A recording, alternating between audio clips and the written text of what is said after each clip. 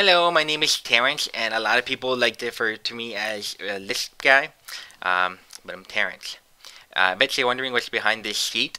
So today I want to talk to you about the iPhone 5 and how it has this fingerprint sensor, which is pretty cool, except for the fact that somebody has already successfully hacked it, and it looks like she's going to get lots of money for it.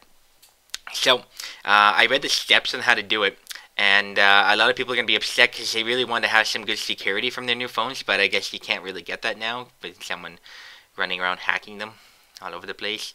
So the steps are pretty much this. First, you find an alcoholic.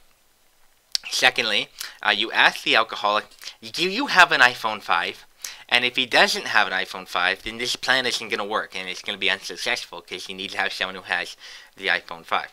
So after you find out that he does have it, you get him really drunk and you keep telling him every few seconds, touch the bottle. And it's important that he does, because if he doesn't touch the bottle, then you're not going to get a fingerprint. This isn't going to work. So you just got to make sure he touches the bottle. After he successfully touches the bottle a few times, you try to urge him to go away. I just say, you're fat. It kind of works well because it hurts my feelings, so hopefully it'll hurt their feelings too. It's not nice, but it works. And then after that, you steal the bottle like you're an FBI agent or a big con, like Heisenberg. Except you're stealing the bottle. So I guess you're Heisen bottle. You can't say that. That's mine. I just came up with that. Don't use that. Okay, Heisen bottle. Lisp Guy, Heisen bottle. So then afterwards, you go home and you throw icing sugar at it, and then you photograph it like it's an 80s prostitute or Meg Ryan.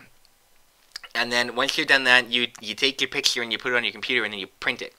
And once it prints, then you take it and you push it up against your phone and it scans it and then it unlocks the phone successfully.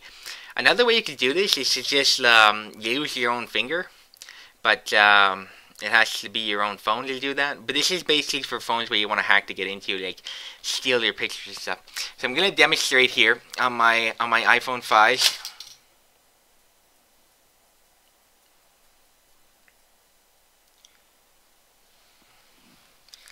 I'll have to do it another time.